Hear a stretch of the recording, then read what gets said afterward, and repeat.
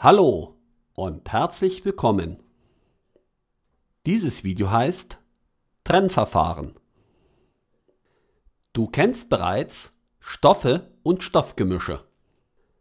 Nachher kannst du einzelne Trennverfahren aufzählen und ihr Wesen erläutern. Der Film besteht aus zwei Abschnitten.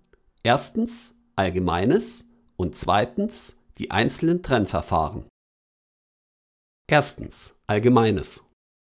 Durch Trennverfahren werden Stoffgemische in ihre Bestandteile, das heißt in reine Stoffe zerlegt. Und damit sind wir schon fertig und kommen zum Abschnitt 2, die einzelnen Trennverfahren. Erstens Sedimentieren. Sedimentieren bedeutet die Trennung einer Suspension.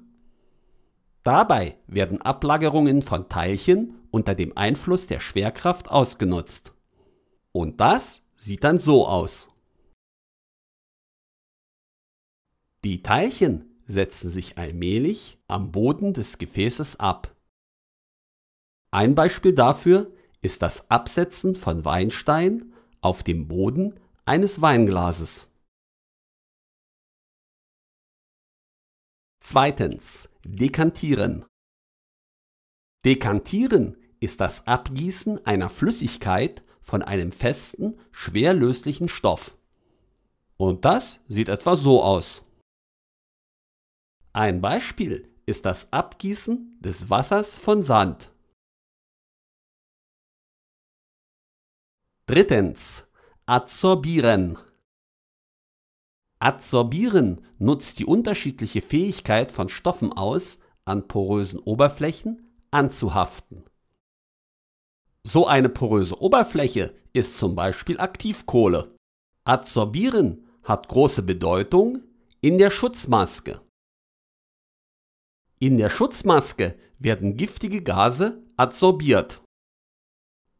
Genauso werden schädliche Stoffe durch die Aktivkohle aus dem Wasser entfernt. Viertens, filtrieren. Dabei findet eine mechanische Trennung durch Ausnutzung unterschiedlicher Teilchengröße statt. Zunächst benötigt man ein Gefäß zur Aufnahme der Flüssigkeit. Darüber ist eine Vorrichtung zur Aufnahme des Filters. Darin befindet sich der Filter, an dem die Stofftrennung stattfindet. Ich habe mal einen aus einer Küchenrolle gebastelt. Das Stoffgemisch wird auf den Filter gegeben.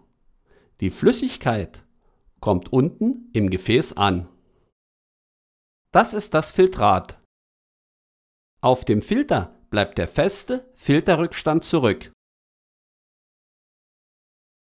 Filtrieren ist eine gängige Trennmethode in der Chemie. Aber auch bei der Herstellung von Kaffee wird filtriert.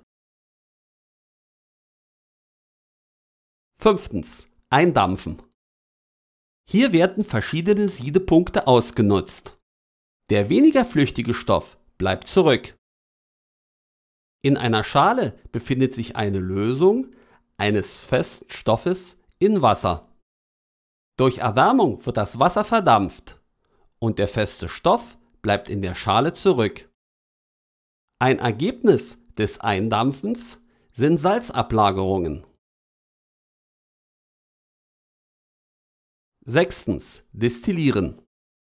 Hier findet eine Trennung von Stoffen mit unterschiedlichen Siedepunkten statt. Jeder Stoff wird der Reihe nach verdampft und dann kondensiert. Im Chemielabor verwendet man dafür eine Destillationsapparatur. Bei der Herstellung von Brandy wird Alkohol vom Wasser abdestilliert. Siebtens, extrahieren. Das bedeutet das Herauslösen eines Stoffes mit einem Lösungsmittel.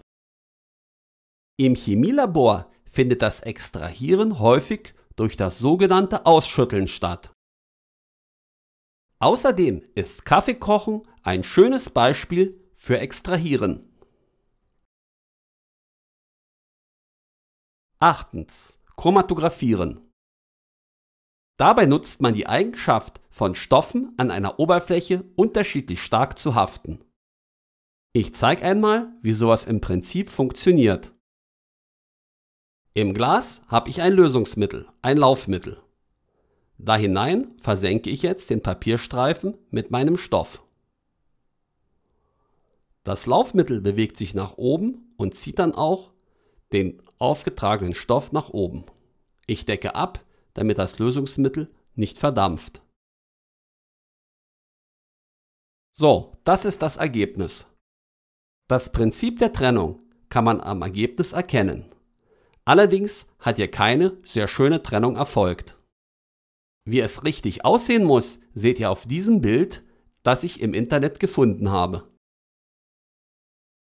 Chromatografieren ist das wichtigste Trennverfahren in der Naturstoffchemie und in der Wirkstoffchemie.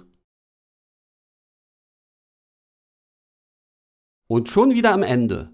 Ich glaube, über diese Übersicht kann man nun nicht meckern. Ich wünsche euch alles Gute und viel Erfolg. Tschüss!